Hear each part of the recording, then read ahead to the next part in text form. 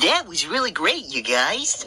Oh, I don't mean to brag, but... Thanks, Chucky. You did great, too. And, what about me? I told some great jokes out there. Yeah. You did okay, too. Just need some work is all. Your jokes stink, Pasqually. Oh, so you don't like my jokes? Okay, I'll just go back to my kitchen, cooking some pizza. Jasper, that was not nice. I'm not kidding, Chuck. He's the worst comedian in the world.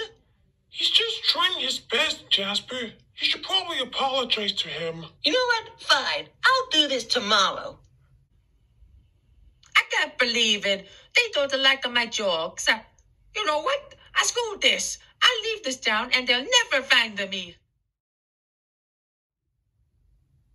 That's strange. Pasqually's supposed to unlock the doors this early. Look, guys, a note. Dear friends, since you don't like my jokes, I have no choice but to leave. Oh, no, I didn't mean to make him leave. I just want to say his jokes are bad. It's not your fault, Jasper, but we need to find him, and fast.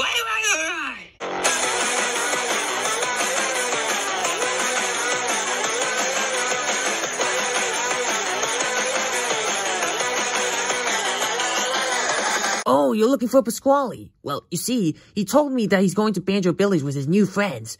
Great! I'll call Chuck and the rest of the others. Wow, Phil's right. He is here. Pasqually! Pasqually, hi. Hey, what was the frying pan for? Is that what you get for calling my jokes a stink, you foot-cake dog? Yeah, you just being mean to him, you stupid dog. Look, Pasqually, I'm sorry for calling your jokes stink and made you ran away. Can you please forgive me? I won't say that ever again.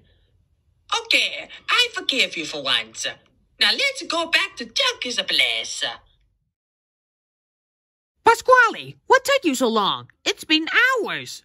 Oh, it's a longer story, you see. Less than that, Well, you see, Jasper called his joke stinky, and Pasqually left. Hey, I was supposed to say that. Oh, come on, I just want to say it out loud for you. This is why I want my old friends better than you two. Well, that's not nice.